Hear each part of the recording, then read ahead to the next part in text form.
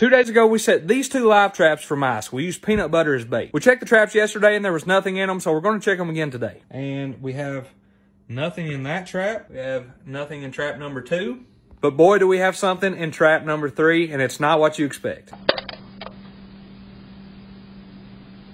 We've got a frog. Buddy, what are you doing? You like peanut butter or what? This guy eats insects and doesn't really do any harm that I know of, so we're going to go ahead and let him go. Go do your frog things, all right?